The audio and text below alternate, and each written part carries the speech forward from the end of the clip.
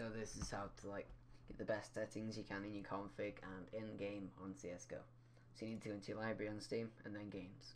Right click on Counter-Strike and click properties. And in there you click set launch options. Click on that. So the things you need to type to make it faster. So wait a minute. Right, okay. So -W, this is your resolution. And then make sure the game is your resolution. So -W, and then resolution, -H, and the other bit. Then minus frequency 60, minus refresh 60. So that's your refresh rate, how the game runs when you're actually in game. Process heap just helps the processing. Novid, what that does is when you load up CSGO, there's no video at the start, and if you've got a bad computer, you need that off because then it takes up less RAM, and generally you can have it off anyway for a faster load. Minus nojoy, I can't remember what that does. And then you want minus high, minus tick rate 128, and that means that in servers you can have 128 tick rate or 64, I think. But the higher the number, which I think 120 is the highest on CSGO at the moment. So it's just how fast the server runs and how reliable it is for what you're seeing. And you want minus threads 3, and I can't remember what that means either. Plus MacQ mode 2, plus exec, autoexec, CL force preload 1. So that's like preloading things before you go around, and it helps things run more smoothly and quicker. So like if you have all these set up, depending on what you've got, then you should be good to go, and the game should run smoother. So when you're actually in game, you need to go on your game settings, which is this. So you don't want instruction messages, they get in the way. You want to set this as low as possible because you don't want high ping, because that'll just make you run slower, obviously. So I set mine at 50. I think that's the lowest you can go anyway. I have that at the bottom left just so it doesn't get in the way of the radar or anything. I mean, you can have it. Oh, you can't have it off. You want developer console on. If you don't, just so you can like change crosshair, etc. I mean, that one should be on anyway. HUD scale and HUD background alpha, that's anything you prefer. This is what I prefer, but it doesn't matter what you have. Autonomous style simple, so it's just kind of how it's laid out on your screen.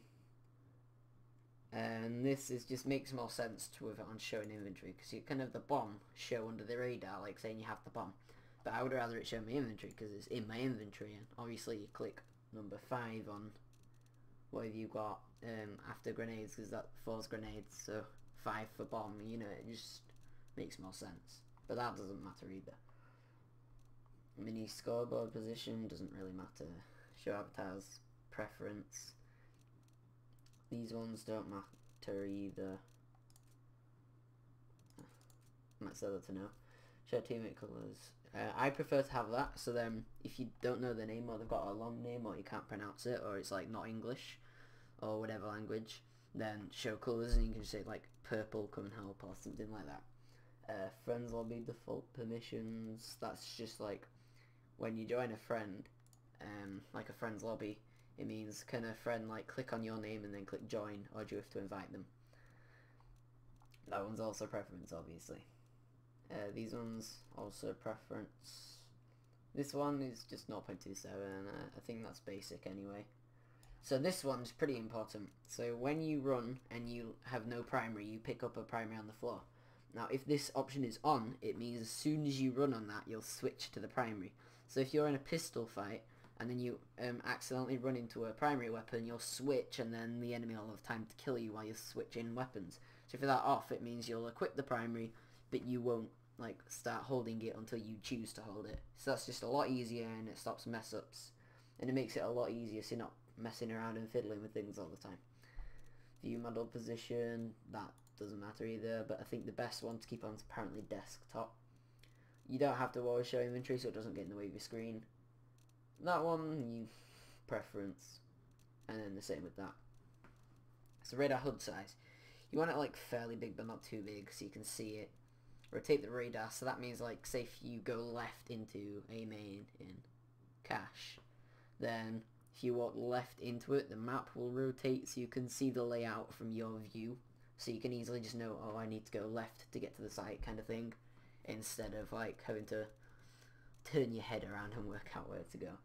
Radar map zoom, similar thing, but you don't want it zoomed in too much. You can see most of the map. Toggle shape the scoreboard.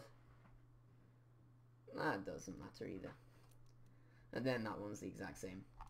So those are the options I have for that, and a lot of it's preference. And then the same with video settings. So the best to have it in display mode is full screen windowed. So that means you can tab out really quickly, because if it's on just normal full screen, when you tab out it's kind of quick, but when you tab in you have to wait like 5-10 seconds for it to render, or you can just have full screen windowed and it'll just straight away do it. I don't use a laptop, but I don't know if that... This is just for people who use laptops. You want that on in case you're not charging. These, depending on how fast your processors are, I changed that to medium. Yeah, I just cut off when I changed it to medium. You want shaded detail. That's, well, these are kind of like how you see things in games. So global shadows, just seeing shadows, and that can help. Say if you're on Dust 2 under the bridge, you can see someone jumping down through the shadow to the left. Model texture detail, same thing, just how detailed things are. You need it lower as possible if you've got a low-end PC, laptop, computer. The only reason mine aren't that high is for when I record. Shaded detail controls assist investigation. Yeah, so when I'm recording videos, I don't want everything maxed. Multi-core rendering, this is obviously on, because the more cores you have processing, the faster the game will load and process and load all these, will render all these things. Multi-sampling, anti-aliasing. Now it does say it's good, but I wouldn't use it. Bilinear, I have no clue what that means, but you meant to. It's the preferred one. But maybe trilinear is better, I don't know. I don't want to touch it. This one needs to be enabled. This clears all up and all that.